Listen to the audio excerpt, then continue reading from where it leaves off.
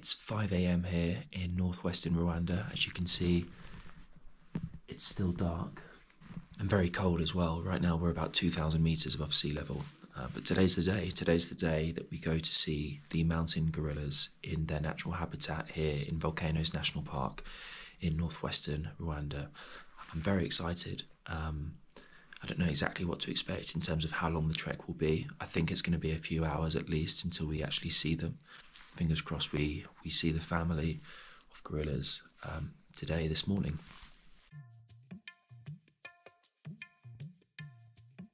This is Mount Sabinyo. Mount Sabinyo. And you said it's about 4,000 meters? Sabinyo is 3,800.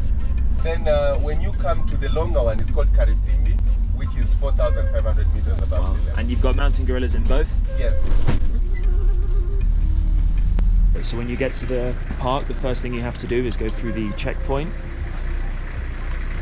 At the bottom now, this is basically the area where they assign you into groups and you can grab a coffee, that kind of thing. It's just gone 6 o'clock in the morning, but we're already seeing some great views. I'm very excited. Okay, so that was a really straightforward process. We met the man that's going to be taking us up the mountain. Patience, very nice man, as well as the family that we're going to be going up the mountain with. We're seeing the Susa family of gorillas. Does this ring a bell, Farouk? Do you know the Susa family? Yes, it is the biggest gorilla family we have here. Wow. The only challenge that those gorillas used to be very far, and all the guidebooks talk about that.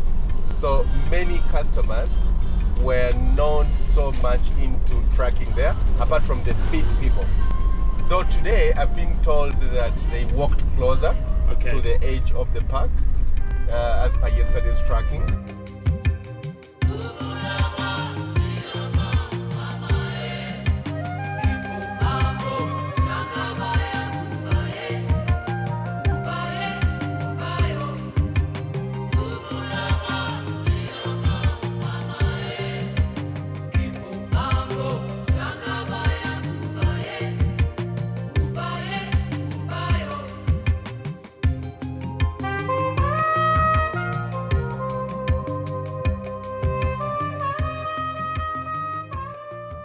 We're off from our start point, which is about an hour and a half from the lodge that we met at. Patience, I'm filming the experience on my GoPro. Yeah, you can do. You're starting. Yeah. Going to the gorillas. And this is the Susa. The family Susa.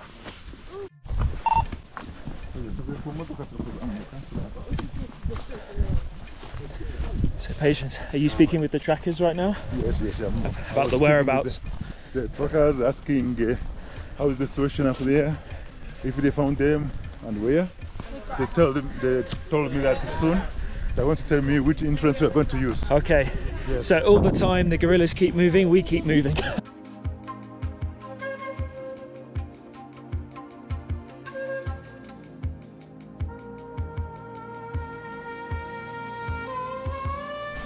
So now we are entering the jungle.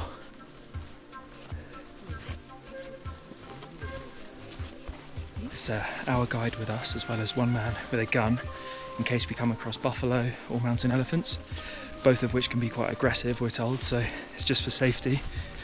And we're told that we're about 20 minutes away from the Susa family that we're tracking.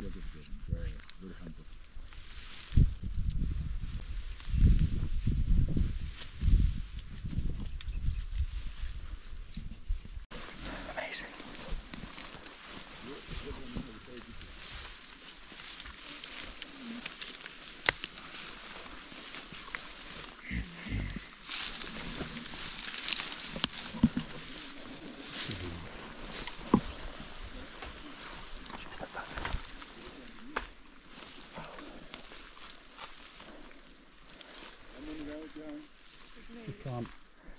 I don't know if you could hear that. It's the mums arguing over food. The Muturengere. His mask on properly. You. He's the king? He's the king. Yes. Oh, he's The beautiful. men who protect us. Okay, stay still. Okay.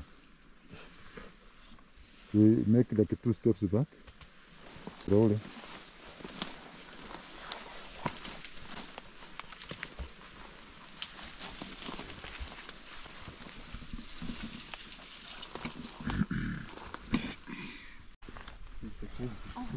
The baby is off. The baby is singing. Somebody behind you looking. Hey. The baby. You know, the back of baby and whatever, that's enough. Look at that. Fantastic. He's going to fall on his dad in a minute. You know, when you don't wear the nose cream, you can...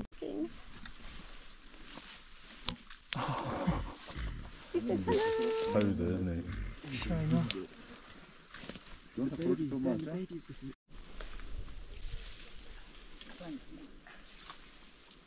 Almost enough. Guys, look at these babies. Come back. Back here. Okay. Here with me. Come back, darling. Come back here. Wow. So we're heading back now. That was incredible. Put my mask on. We saw the silverbacks right at the end with the babies. Okay, so we're on the descent. It was honestly the most incredible experience. We sort of ended up going around in circles looking for them because they move about. So we moved around for, I don't know, 20, 25, 30 minutes. And then obviously we found 2 silverbacks with the family and the babies at the end. Amazing experience. A guide, Patience, was awesome as well. Took the time to answer questions at the end. Behind me is our porters who come and carry some of the stuff. It's a good way of keeping employment up in the area. They come on most of the walks. Marikoze. I think, you know, when you consider the cost of doing that, it's $1,500 for the permit to trek with gorillas per day, per person. So it's obviously a lot of money, but worth every penny. And of course, you know, a certain amount goes into conservation in the area, keeping the gorillas safe and giving back to the community as well, improving infrastructure, etc. So it's just a worthwhile cause, but also, you know, selfishly, just a dream fulfilled, an amazing experience. You go, and you made it back in one piece, Amy? One piece. Marikoze. Thank you.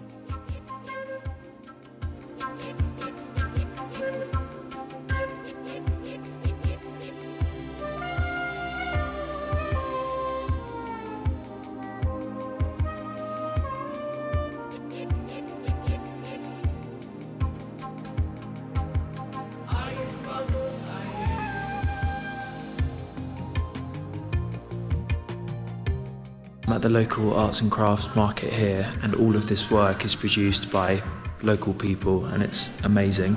I can't even draw a stick man personally, so I don't know where people start, but they use fabrics bought from the local market and turn them into art.